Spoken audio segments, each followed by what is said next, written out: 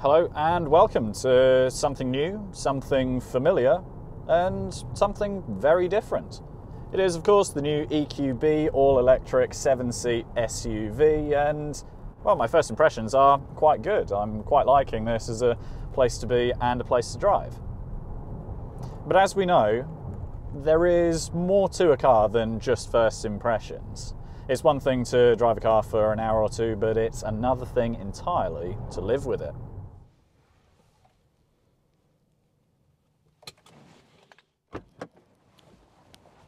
And that is exactly what we're going to do.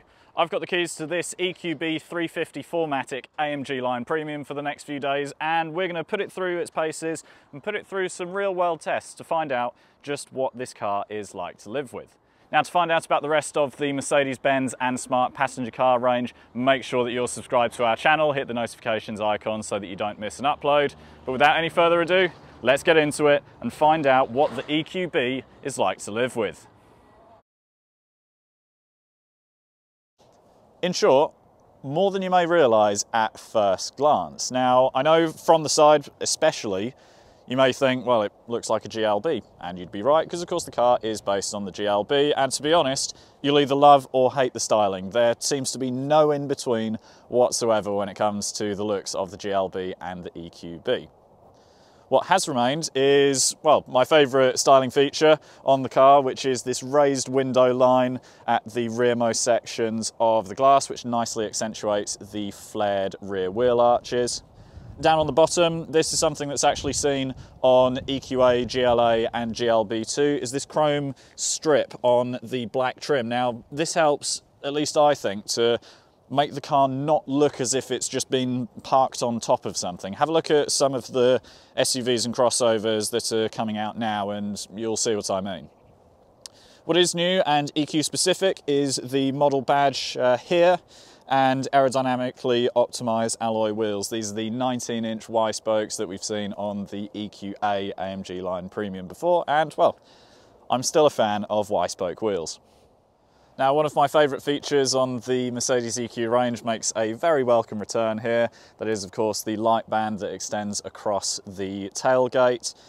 Down here, the number plate has actually been moved. It's now on the bumper rather than on the boot lid like it is on the GLB, and I'm going to try and make that the last time I mention that car in this video. We'll see how we get on. There are diffuser strakes on the outside to help clean up the air that flows underneath the car. Again, improve aerodynamics. And something that I noticed by accident almost is the weather strip on the bumper in chrome almost mirrors the indentations on the boot lid around the light bar. You've got to look out for it, but it's one of those things that when you see it, you just can't help but notice it each time you have a look at the car. And at the front, of course, there is another light bar, which makes me very happy. Now, as well as liking light bars just for the sake of liking them and think that they look really cool, they help to give the entire Mercedes EQ family a rather distinctive look when driving at night. Of course, the light bar switches on when the headlights come on. In between the headlight clusters is the black panel grille. This is blanked off to improve aerodynamics, and it makes it look, to me at least, like the grille and the headlights are one section. There's only one pretty much unbroken line that goes all the way from one side of the headlights and grille to the other. Further down, the batteries, of course, need cooling. It does have a radiator behind this grille, actually, so there's an inlet down at the bottom. A new design A-wing grille for AMG Line, and the air can actually be channeled out through the sides here to go into the wheel wells and help clean up turbulent air, which is kicked up by the wheels turning as you're driving along. Under the bonnet is one of the car's electric motors. There is, of course, another one on the rear axle to give all-wheel drive.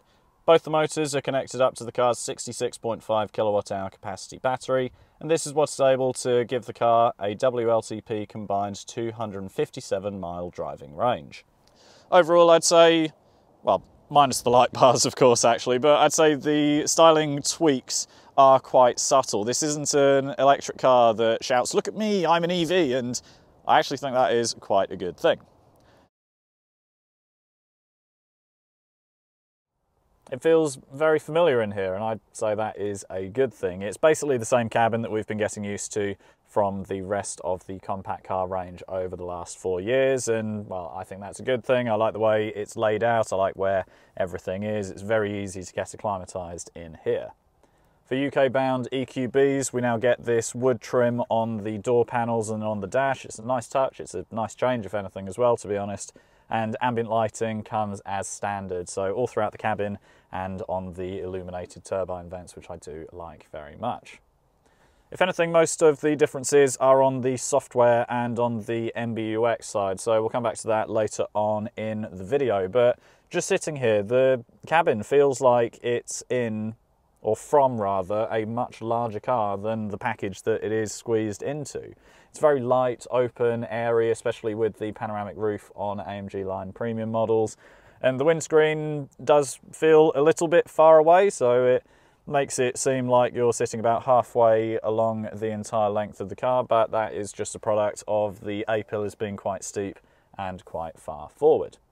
However, there is more to this car than just the front row. I would say quite. Now, the EQB's party trick comes with, well, what you can do with the cabin and what you can do with the seats.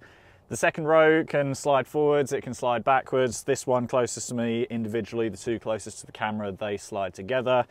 But each individual seat, you can adjust how much you would like the seat back to be reclined, so it should be easy for all your passengers to get comfortable in here. Now we'll do the all-important test of, can I fit behind myself? But then again, my seating position is pretty much always in the back of the car. What you will notice is the floor is noticeably higher in EQB compared to the GLB. This is because the battery is in a two-tiered arrangement, so it does eat into cabin space a little bit. Adults, taller passengers will notice it. To be honest, I think it will be okay for kids in here. If there's no one sitting in the central seat, then you can fold this down, turn it into an armrest and a double cup holder.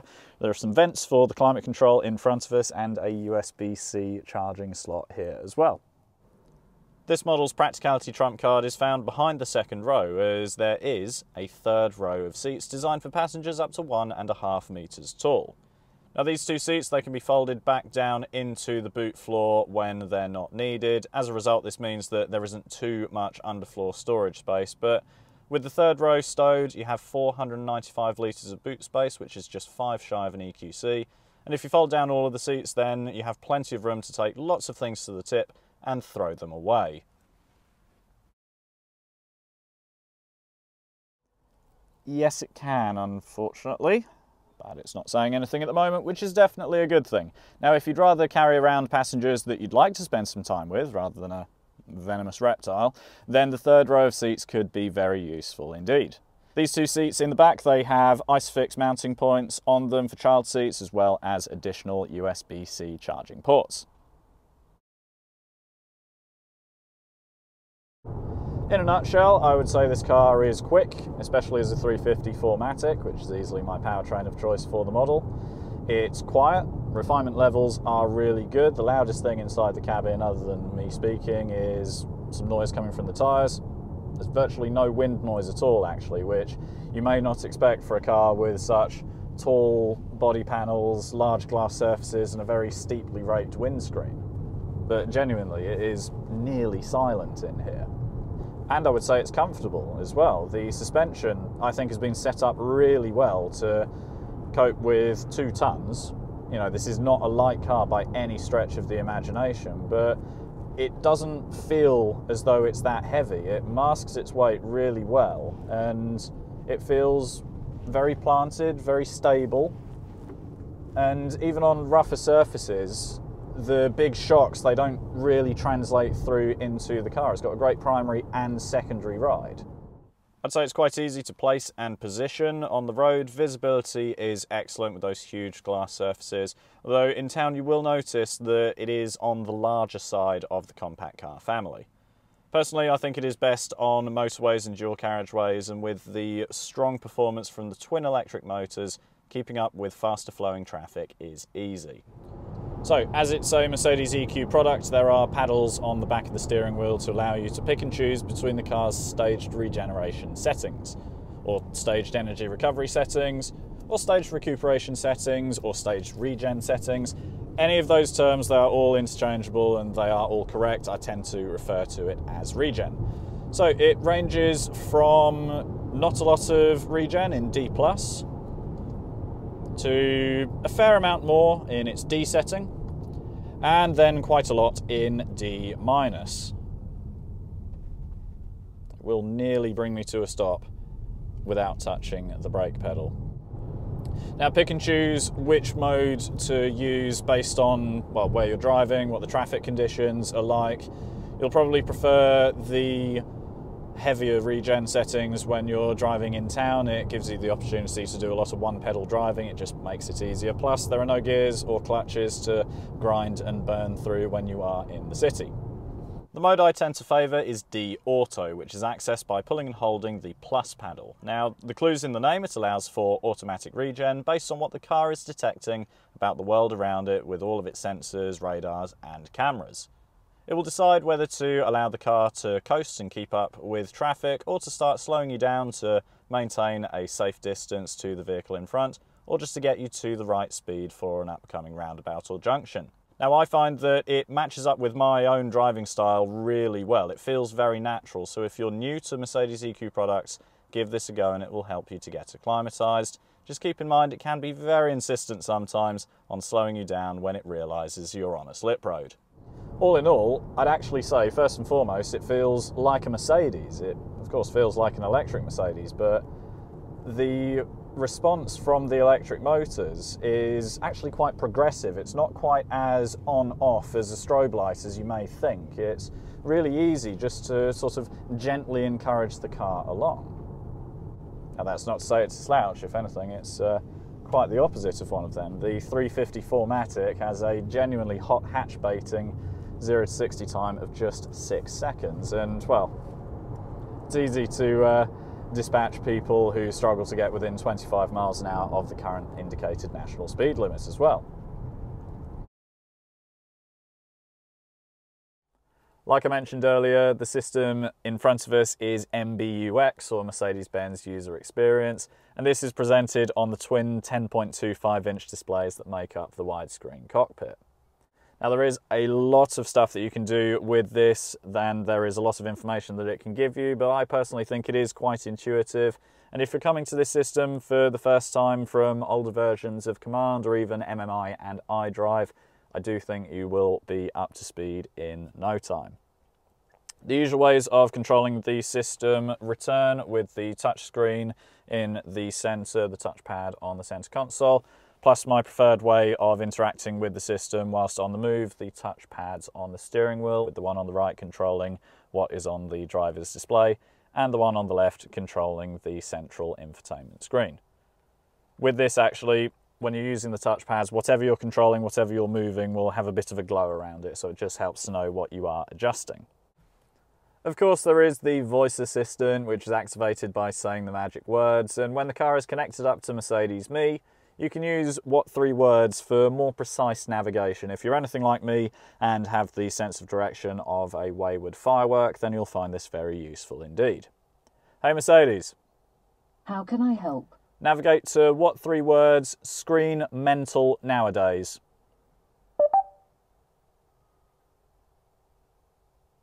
Here is what I found. Where do you want to go? There we go. Let's go. So far, so familiar, but this is where things start to get a little bit different. Now, because the route is longer than my range, the car has programmed in a charging stop automatically. So if it thinks that you'll reach an intermediate destination or your final destination with less than 10% charge remaining, it will program in a charging stop, and it will try and prioritize the fastest ones that it can find en route. There's also a dedicated EQ menu. This is where you'll find everything that you need to know about the electric side of the car. It lets you search for charging stations nearby along your route, near your destination, and you can pick and choose between different charging programs. You can tell the car that you want it to charge up to 100%, 80%, and so on and so forth, and you can limit the amount of current that it will accept when plugged into a power source should you need to or want to. There's also a display for consumption, and you can see energy flow whilst you're on the move, which is something that I quite like. The technology doesn't just stay in the car though, it does extend out into the Mercedes Me app. Interactive services are included for the first 3 years from the date of registration to Mercedes Me, although you will always get a breakdown of what service runs for how long when you are connected up. I think it is a really key part of making a Mercedes EQ product convenient to live with, if anything. Of course, you can view all things technical about the car. We can see that so far it's averaged 2.7 miles per kilowatt hour, which would return a range of just under 180 miles based on that consumption. And just like within the car, you're able to plan routes ahead of your departure time and get these sent to the car. If your route is longer than your range, then just like on the main MBUX screen, it will program in charging stops and intermediate destinations for you. So, what is it like to use? I would say overall, quite easy. And there's a lot of information and a lot of stuff that you can do with the systems both in and out of the car. Well, we've all been there before, haven't we? We're at a petrol station and we see someone in an electric car and we think, what imbeciles, don't they know that their own electric car doesn't have a fuel tank? Well, that is where you are wrong, because behold, here is a fuel tank. Now I know it didn't come with the car and it's not part of the structure, but I would say yes, you can actually put fuel in an electric car. Absolutely incredible.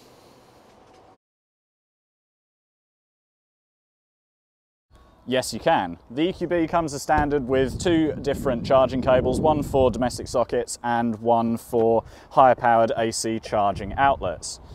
The EQB can charge at up to 11 kilowatts AC, which means a full charge is completed in just 5 hours and 45 minutes. This goes up to 9.5 hours when charging at home on a 7 kilowatt wall box. Now, a simple rule of thumb to use to quickly estimate how long it's going to take your electric car to charge is just to divide the battery capacity in kilowatt hours by the electric input in kilowatts. So for the EQB, that would be 66.5 divided by 7 for a home wall box, and that would give you 9.5 hours. Now, just underneath the AC charging inlet, there is another socket for DC rapid charging, and as luck would have it, there are some DC chargers over there. So let's go and have a look.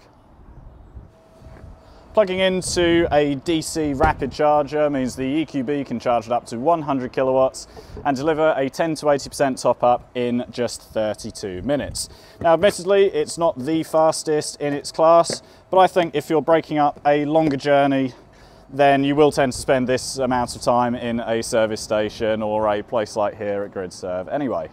Now, when I was filming both living with an EQC and living with an EQA, by the time I'd done all of my bits to camera and gone off and had a healthy, if slightly oily breakfast, the car had reached 80% charge and more. Now, of course, an electric car is only as green as the electricity that goes into it, but we're at the GridServe Electric Forecourt here in Braintree, taking 100% renewable energy for the car's batteries.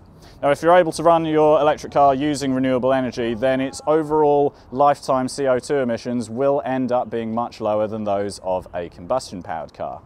If you want to find out more about the environmental side of what running an electric car and living with an electric car is like, make sure to check out our video Living with an EQA, which actually features the conveniently placed EQA, which is just behind us. And make sure to check out the links to the life cycle assessment done by Polestar in the description for that as well. Using the public network can be made more convenient by using a Mercedes Me Charge card. A 3-year subscription to Mercedes Me Charge is included with every brand new EQB, and this allows you to use about 80% of the UK's public charging network with just one account and one monthly billing. So now the batteries are topped up, let's make use of the electricity and go that way.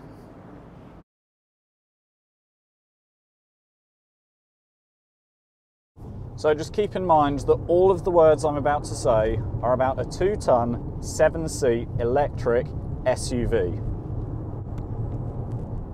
Doesn't matter, this could have 9 seats and 8 doors and weigh another half a ton. This is great. On a B road, I am so pleased with how this is performing.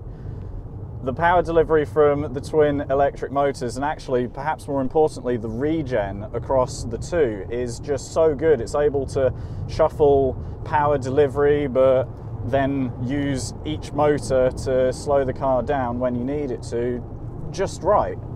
I've got it in sport mode and in D+, so minimum regen. That helps me to slow down to the right speed when I'm approaching the corners, and well, as is the case with all EVs, the art form is to turn in, load up, regen, use the weight to your advantage, and bam, and you'll have a very, very smooth cornering experience.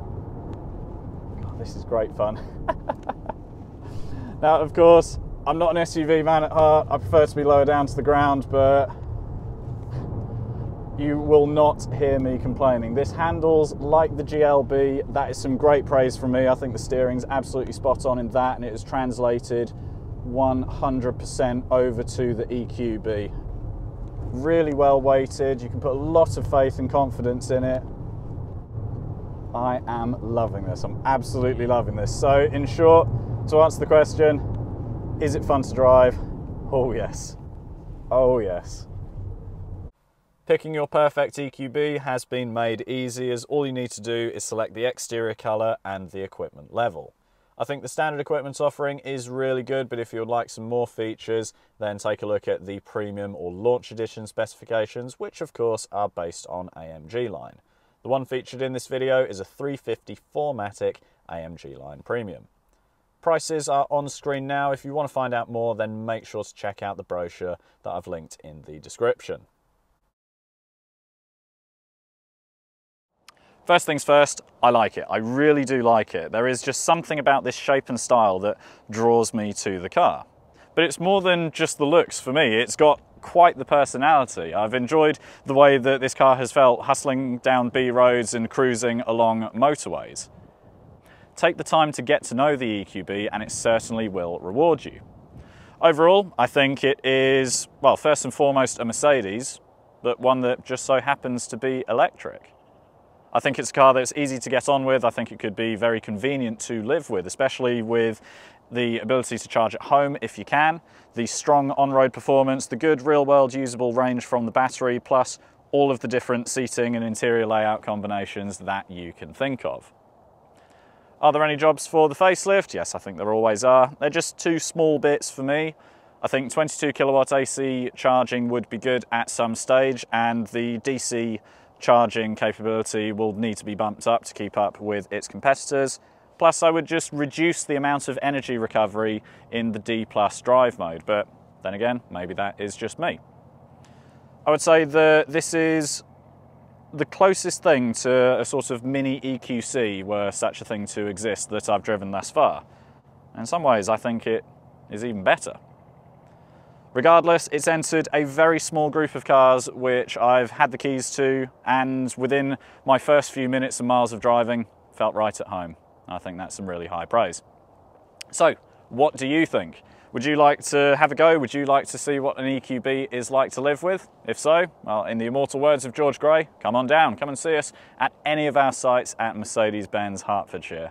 If you want to find out about the rest of the Mercedes-Benz and Smart passenger car range, then make sure to check out the rest of the videos on our channel, subscribe to us so that you don't miss a thing, and we'll see you again. Actually, no, there is one more test that we need to do.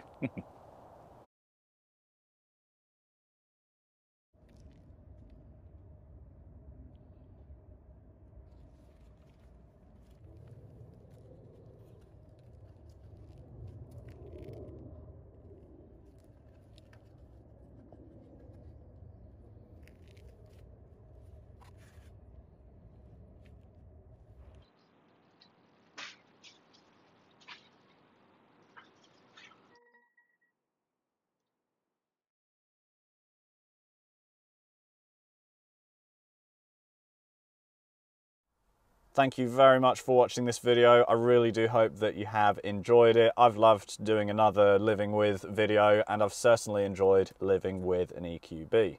There is a lot more to come, of course. Make sure to stay tuned, and we will definitely see you again in the next one.